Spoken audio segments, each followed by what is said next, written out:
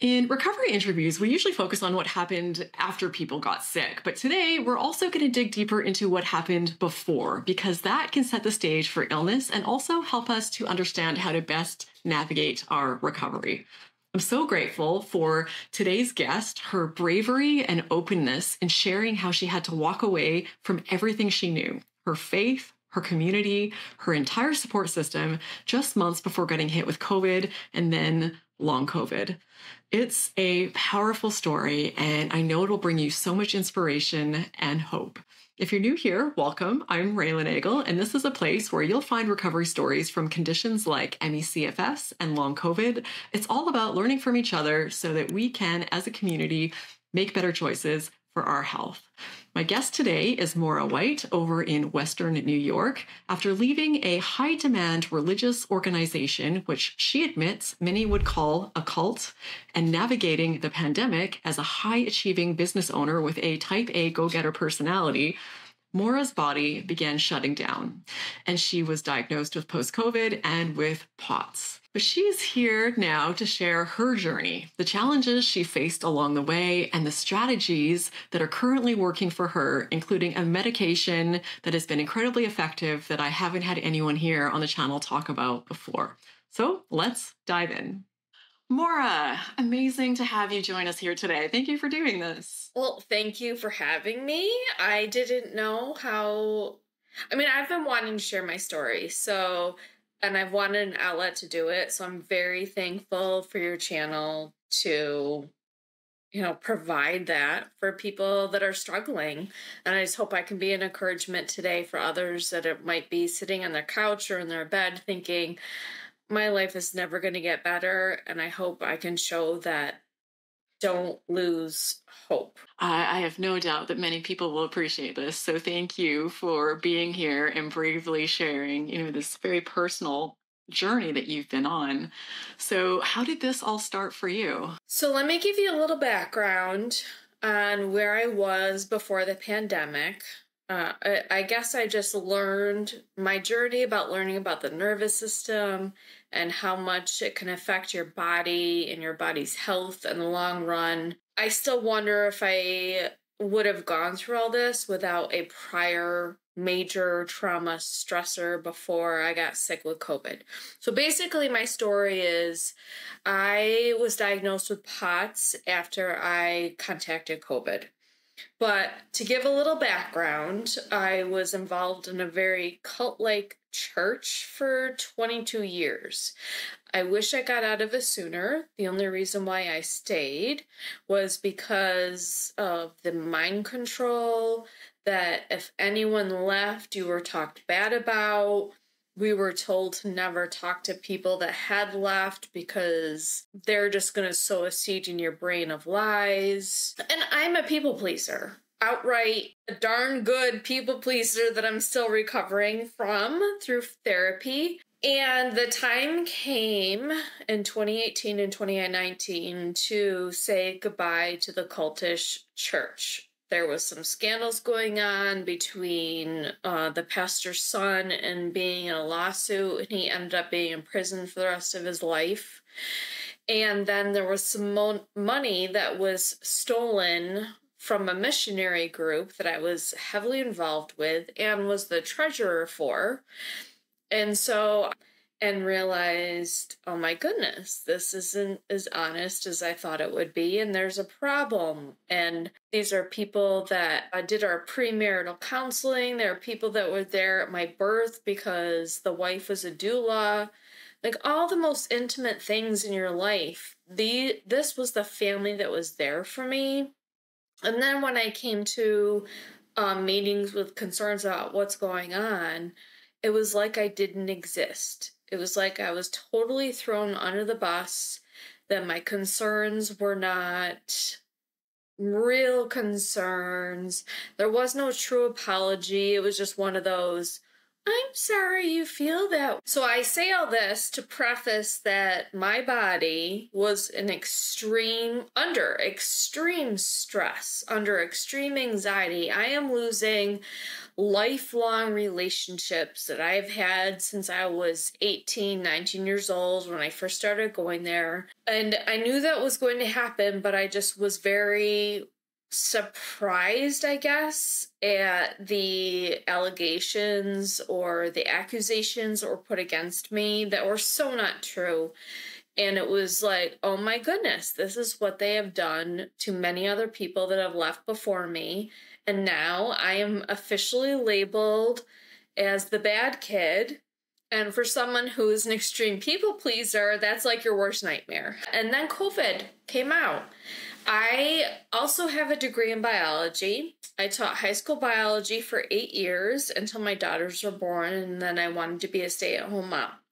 And I have watched probably every documentary about pandemics. I know very well about viruses.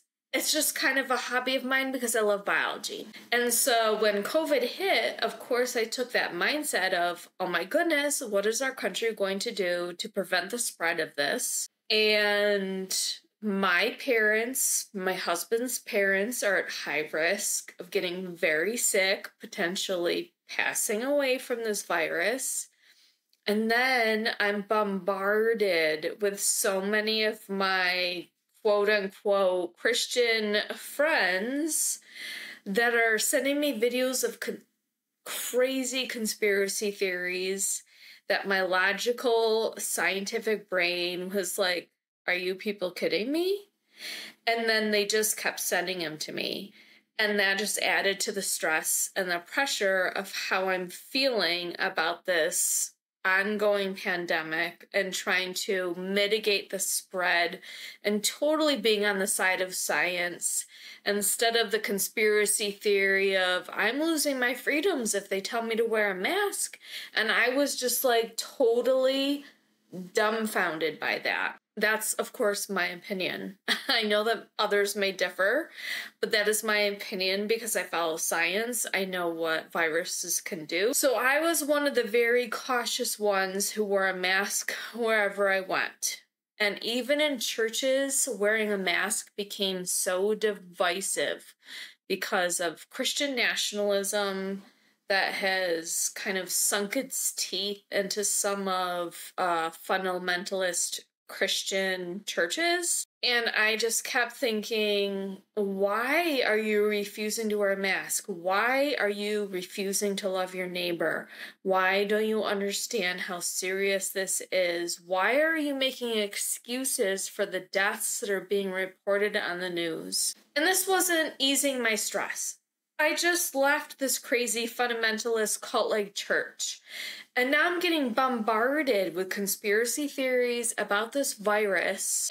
And I'm thinking to myself, I have a master's degree in science education, and no one will listen to me. I turn into the black sheep of being on the side of caution, of being on the side of quarantine is actually a good idea, being on the side of I'm going to wear a mask wherever I can in public because my parents' lives are on the line right now. My birthday rolls around in 2021 and my husband's like, can we please just go out to dinner? Because I've refused to go to restaurants prior to this. My husband's like, can we please just go out to dinner and have a good night to ourselves? And I was very hesitant, but I said yes. So we went out to dinner. We were sitting away from people. Like, it was definitely a 6-foot distance atmosphere. I only took my mask off to eat.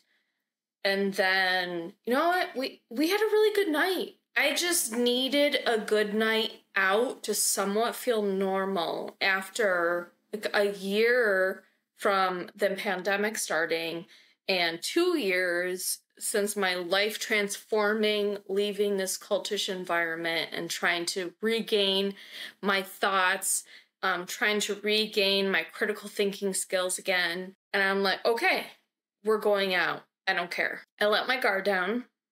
5 days later was my first time getting COVID.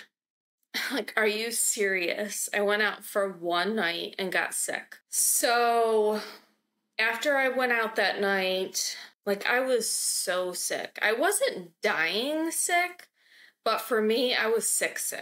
I was like, my whole body is aching. The fatigue set in. It was way worse than a flu. And I quarantined for 10 days in my bedroom. And for me, that was hard. 10 days was hard at that point of quarantining in my bedroom. And my birthday came and went. And I'm like, I'm all alone. I'm not letting my kids see me. My husband is putting on a mask and holding his breath, bringing me meals. And then it's just me and my computer trying to, I don't know, somewhat live. And I'm thinking about all the other people that had to quarantine for 10 days in their rooms.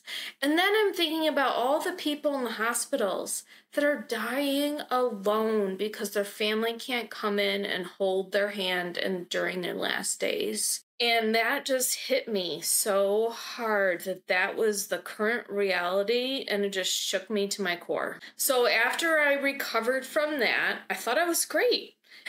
And it probably was a week to 10 days later that all of my symptoms came back from COVID. It was the constant fatigue. The fatigue was the worst, I would say.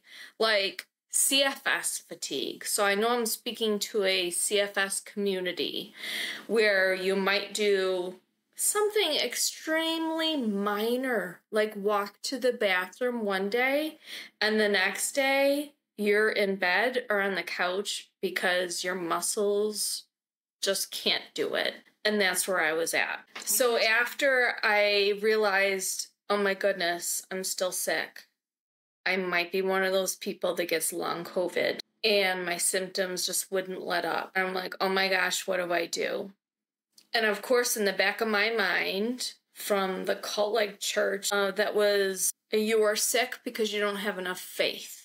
That just kept pounding in my brain. You are sick because you don't have enough faith that God will heal you.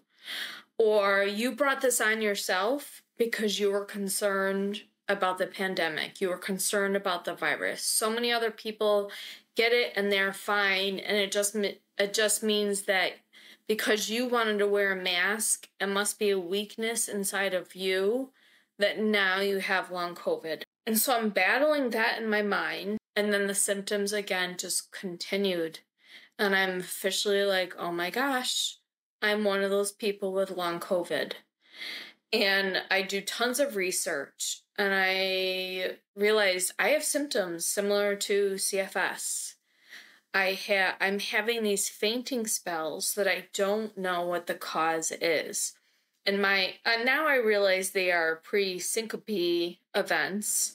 But prior to that, I did not know what was happening to my body. Like I would climb up the stairs and all of a sudden I would just collapse next to my bed and not understand why I can't crawl into bed. And my husband would somehow help me into bed and then I would somehow sink into the... What is a pre-syncope event? Pre-syncope, so syncope is like actually fainting. Pre-syncope is near fainting. So because I was still able to hear and not fully unconscious during my event, they call that pre-syncope. And that was from my diagnosis, which took a long time to get from a cardiologist. So these events ramped up and I just had zero energy to get through my days. And again, everyone at that time was just calling it long COVID. And I'm like, oh my goodness, I have long COVID. My primary care physician did not know what to do with me. She outright said that to me. And of course, I'm having these adrenaline dumps. The anxiety is out of control during this long COVID journey. I can't function, I can't focus, on top of the brain fog, on top of the other symptoms that other people are experiencing. And I'm trying to just figure out, what do I do? I don't know what to do. My primary care physician can't help. And I'm like, doctors are clueless as to what's going on. So then, me being the typical type A, overachiever, biology background, I'm going to figure this dang thing out. I cannot be sick for the rest of my life. So I started researching about long COVID, and that led me, I don't know, down a path of just this whole dysautonomia world, and also figuring out the many supplements I should be taking, the physical therapy I should be doing to get better. And I did all of it. Like, I am not going to be stuck sick.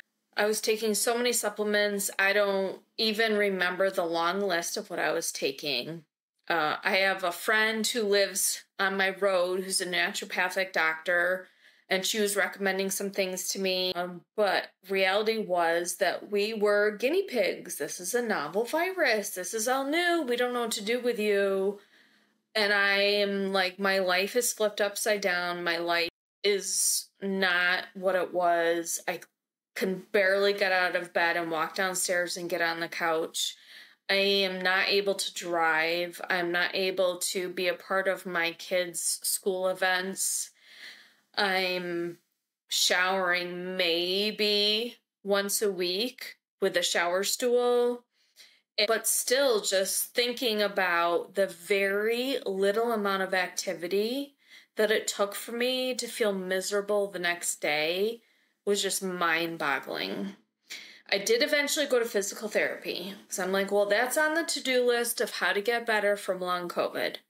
I signed myself up. This is not something a doctor recommended. I ended up going to physical therapy. I just remember walking into my first appointment in tears, thinking, walking into this building is a challenge. I don't know how you're going to help me, but I can hardly walk from the parking lot into the building without feeling like my whole body is ready to collapse.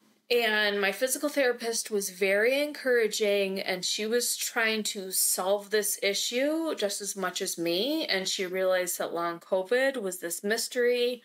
And eventually she's like, you know what? Based on your symptoms, I think you have POTS. I'm like, what's POTS? Even though I've done all this research on how to get better, I didn't know what POTS was. Postural Orthostatic Tachycardia syndrome, for those that may not be familiar with the term who is watching this. In case someone watching or listening doesn't know, what's a simple sort of introduction to what POTS is? Or a simple overview? Okay. So postural means you're standing up. Tachycardia means your heart is racing. Orthostatic and tachycardia kind of go together. And the symptoms of POTS are extreme fatigue. It's a nervous system disorder. So it means your nervous system is not responding correctly. My nervous system was somehow broken after I got COVID. My heart rate would spike, my blood pressure would drop. And when that combination happened, which was when I would go into these pre-syncope fainting spells and not know what's wrong with me. Other constant symptoms, again, were the extreme fatigue, like walking to the bathroom is difficult. I also had gastrointestinal issues, pretty much meaning chronic diarrhea. I'm trying to think of the main other symptoms. Just the post-exertional malaise of I do a small activity one day and the next day I wake up and my muscles are so weak, they just feel like spaghetti. It's not even tiredness. It's just that my muscles feel like they have nothing in them. And those were basically the symptoms that hindered me the most. I found one cardiologist in my area that specializes in POTS. So I went in to see him, and after telling him my story, he said, absolutely, you sound like you have POTS. We're going to do some diagnostic tests to make sure that is your diagnosis. And so he signed me up for the tilt table test, for a stress test. The stress test, oh my goodness, going uphill. And for me, it was more of a gradual thing where I'm like, okay, I feel like I'm gonna lose my ability to function. And so I was able to sit down in advance. So now my cat is meowing in the background.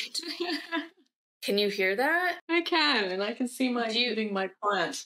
Can I take a second and put her outside? Yeah. Okay, let me do that. I also want to mention that prior to getting diagnosed with POTS, the ambulance was at my house 3 times during this process because of the fainting spells that I didn't know what they were from. And one of the times that they came, I have had anxiety issues most of my life. And then my doctor put me on a beta blocker for the fainting, which actually helped a lot. But my husband was home and they said they weren't sure why I was passed out. And they're like, has she had any suicidal thoughts? Or maybe I should say, has she had any, does she have any exit plan for her life? And he said, honestly, yeah, she's talked about it because I was so desperate. So then the ambulance took me. They thought that there was a potential drug overdose, which is why I was passed out. And I had to spend the night in the psych ward, which was quite an experience that we don't have enough time to cover today. And eventually when I saw the doctor, she's like, so why'd you faint? If there was no exiting plan attempt, and, your blood work has come back fine, so what happened? I said, I honestly don't know. Maybe it was a crazy anxiety attack. And chalked it up to that, and then they finally let me go home. So after I got my POTS diagnosis, I just went about and did as much as I could to get better. I ended up taking an online course that cost $7,000. And it gave me tools to reset my nervous system and realize this is a nervous system disorder. And it gave me breathing techniques. And yeah, I wish I could say it gave me more. For $7,000, I would never recommend it to another person that's going through the situation because there's so many free online sources that teach the same thing. And then I'm still going through therapy because of the mind control things from the previous cultish church and just what I'm experiencing physically and how my life completely just flipped upside down. I was also starting to take class out of the UK, which I don't remember the name of, but just exercises to help recondition your body while you're in the middle of all of these CFS symptoms. So I was doing that. And then I think the best part was that I started seeing an upper cervical chiropractor, which I don't even my naturopath friend. I asked her about that because I saw other testimonies online about people starting to feel better after they went to a chiropractor. And my naturopath friend actually worked in the same office as an upper cervical chiropractor. And so I walked in there and they do imaging on your neck. So it's not a typical chiropractor because they do work on your neck vertebrae. And they took imaging, like an x-ray, to see where I was at. And they said, you have, a decades-long injury in your neck. My C4 and my C5 vertebrae were almost fused together. And they said, is there anything that's happened to you in the past that would have caused that trauma in your body? I said, well, I was in a car accident when I was 16, and it's a miracle that I walked out of that accident, but I walked out of it virtually injury-free, not knowing that the whiplash from the accident caused a spinal or vertebrae injury. So they said, okay, we're going to work on this. And we are very familiar with POTS, and we're going to get your nervous system back in order. So that was July of 2023. And after going to them for about 6 months. I was like, oh my goodness, I can totally see a change. I am finally getting better. My nervous system is getting released. I am able to do more physically. I was just so hopeful because for the first time since I got my first COVID diagnosis, I was feeling like, oh my goodness, I might actually get back to my old self. So then the clincher, the end of my story is that we were supposed to go on a family vacation in the Adirondacks in New York. My mother-in-law rented a house for us. I was so excited because I was like, okay, I physically can do this time. Yes, I'm limited, but I can physically go. And so the night before that trip, I have been so far away from my God and my own spiritual health because of leaving the cult-like church and realizing, what does Christianity even look like anymore? I don't know. And it totally just disappeared from my life, or something that grounded me for most of my life. And so I just kind of gave that up, of thinking, I don't know what's right and wrong anymore. I don't know what I've believed or not believed that's right anymore. But that night before the trip, I just remember laying down on my bed and praying for the first time, like really praying like I haven't in years. And the basis, or the basic theme of that prayer was, God, I just need to know that you still love me. That's all I need to know. And can you show me somehow on this vacation that you still love me? The next morning, my husband went to work and he was feeling a little down and out. And he said, you know what, just to be safe, and I don't want to infect anyone, I'm just going to take a COVID test. Even though it's probably not COVID, it's no big deal. He called me and said, I just took a COVID test and it's positive. Like, we're supposed to leave on vacation today. This was going to be my one thing of freedom, just to get out of the house. I've been stuck in the house for 3 years. So he tells me that, and it was hours later after he called, the muscle aches all came storming back, and I'm sicker than a dog. I'm like, God, I just said, do you still love me? And the next morning I wake up, and now I have COVID again. What do I do?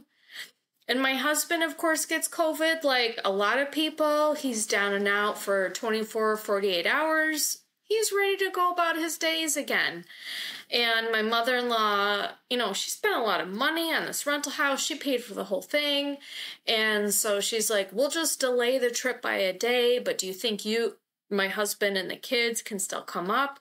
So they left, and I said, just go. I'm so used to saying, just go live your life. I'll be home on the couch. That has been my life for 3 years.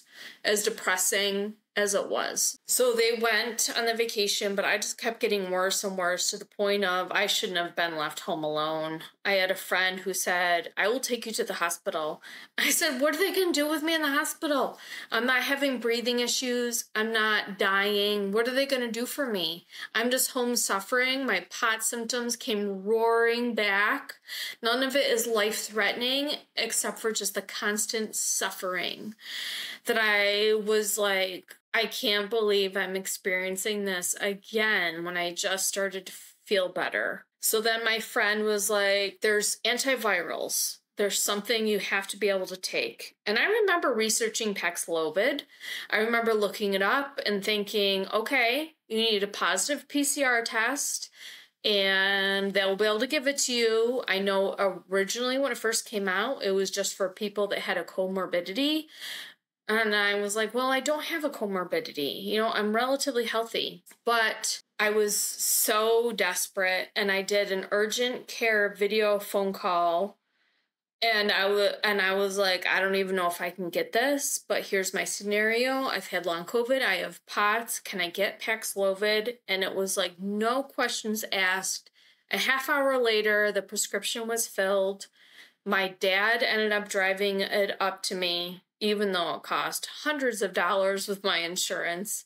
But he drove it up to me, and I started taking it. And like 2 days later, I started getting some energy back. Then I was totally an insomniac and couldn't sleep for 3 nights. But it was still a great experience. And since I took that, I have not crashed, even though I keep waiting for that time where I'm just going to crash again and go back into this chronic fatigue. But I haven't. And I feel like I'm 85% better. I won't say 100. I definitely still have pot symptoms, but they are not debilitating as much as they were. I feel like I can drive my kids around. I can tend my kids' activities. It has just been night and day. It's been over a month since I got sick again, and this has been my new experience. And maybe the hypothesis of the virus still living in my body somewhere, maybe that's true. There's still so many hypotheses going on about COVID, but me living as a patient that had chronic fatigue syndrome symptoms, getting sick again, which is not how I thought God would show me he still loves me, but I got sick again, got medicine, and now I feel like I'm finally living again. And that has been a miracle. Wow, Maura, I am so happy. It's incredible how people have these brutally tough journeys, but then things, when they start to turn around, can start to turn around quite quickly. It's hard to feel that in the moment that maybe a few months from now I could be in a whole new place. But for many people, that is the case. So I'm so happy that you were able to find something that's been helping you. Yes. Me too is an understatement. Me too is an absolute understatement. It's just been so hard throughout this journey with other relationships and friends understanding what I'm going through because this is such a new thing. And then finally to tell them, oh my goodness, I'm better. And then even my own family, my husband's like, oh my gosh, you're up making dinner. This is new. And I think it's still going to take some time for both me and my family to adjust to a new normal that's been years long of mom just can't do this, mom can't do that, mom can't do that.